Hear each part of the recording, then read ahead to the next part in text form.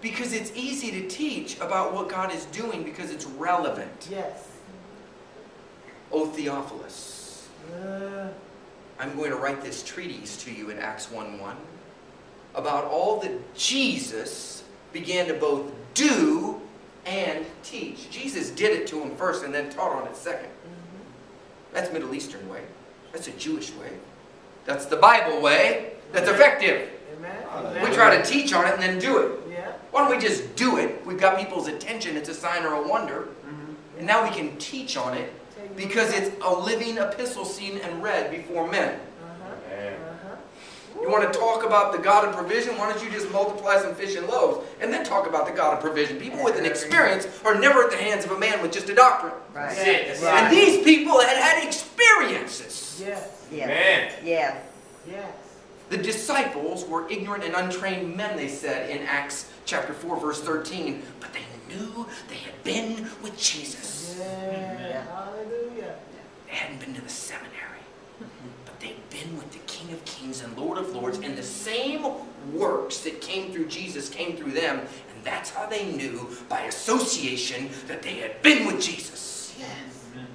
People are not interested in your religion. Not at all. But if you can prove to them that you've been with Jesus and He walks with you and He talks with you and you can represent Him as He is because He's the same yesterday, today, and forever, and if you can release Him into the earth that it might be done in earth as it is in heaven, people will follow you because you're following Him. Yes. That's it. That's it. They're not joining a social club. No. Hallelujah. Jesus. God's calling us in 2013 as of December 21st. Something's changed. Something has changed. The power has gone from the pulpit to the pew. And He's raising up anyone. He doesn't call the qualified. He qualifies the called. That's it. Amen.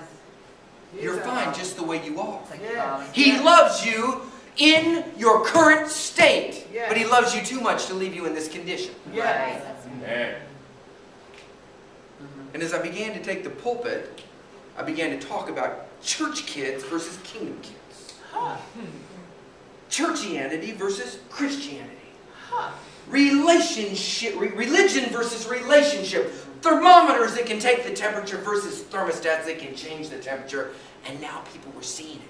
And that which I preached on Thursday night, Friday night, Saturday day, and Saturday night now was manifesting on Sunday morning. People began to line up to give their testimonies about what the Lord had done in the previous days. And people knew these people. Yeah. Amen. And they knew the testimonies were real. Yeah.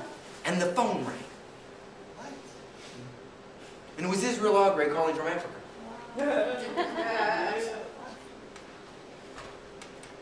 And I answered the phone. I said, Jesus, Metramaka, Metramaka, Metramaka Nesia, in the Hebrew tongue. And he began to praise the Lord because it means Jesus, He touched me. He touched me. Hallelujah. He really, really touched me.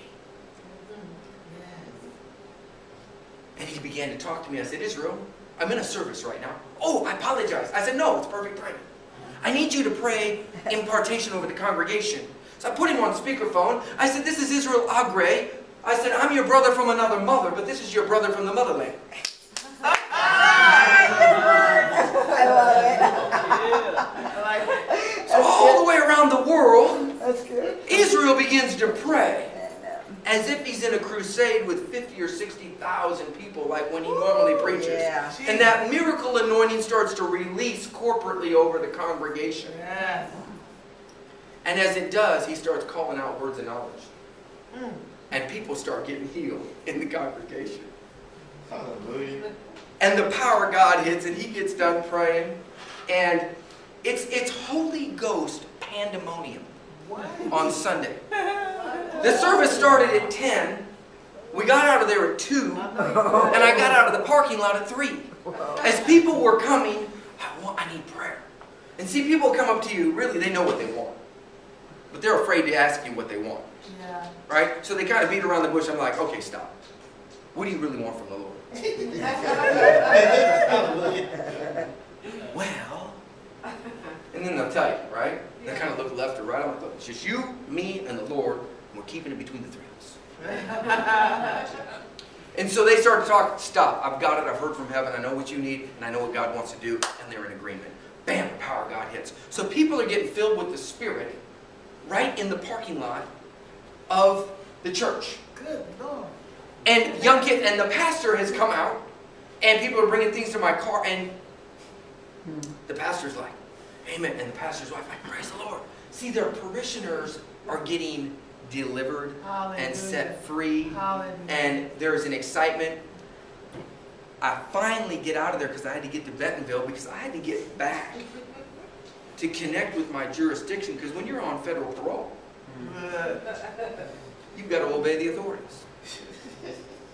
Isn't that crazy? Yeah. But every one of us has to submit to someone. Sure. And if you're not submitted to someone, you better find some man or woman of God or some authority to be accountable to. Yeah. It's true. And you have banks on your river, otherwise the water will be everywhere and you'll think you're in God's will. Yeah, that's right. It's true. I liked what Jeff Gay said, president of Heart Ministries, recently. He said, you know, he says, I'm not a controlling person. He says, and I submit to authority. He says, but I rebel against a control spirit. Yeah. You see the difference? Uh-huh. You can submit to authority, but don't submit to a control spirit. And that's what's in much of the church. When you raise your hands and they look at you. That's a control spirit. And you want to know what the root of a control spirit is? The root of a control spirit is fear and insecurity. They're fearful, they're insecure, so they want to control you. Instead of liberating you to go do what God told you to do. And them praying for you and covering you and advising you and sharing sage wisdom with you that you might go forth into all the earth and preach the gospel, plundering hell and populating heaven. And these signs will follow you when you see what I'm saying? Yes. Yes. Hallelujah. This is the gospel. Come on. Preach. The real medicine. Gospel.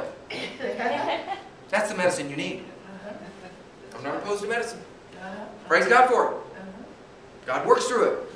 So does the devil. You better pray over your stuff before you take it. That's it. That's it. That's it. Pharmakia.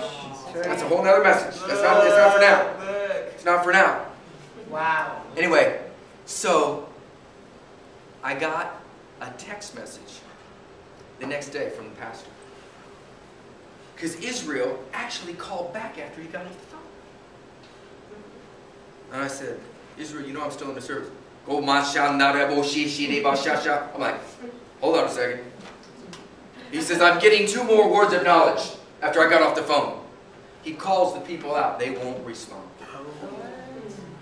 And there was an issue, a male, and he says, don't be ashamed. God wants to set you free. You've had a father who's an alcoholic. You're 28 years old. This and that. He's spoken death over your life. I want to break the curse. The guy wouldn't respond. Israel spoke. I said, just go ahead and pray. Break that thing. He says, there's a woman with a right hip. Blah, blah, blah, blah, blah. God's healing you. This and that. She didn't respond. Get a text message. A woman who was in the service had to leave.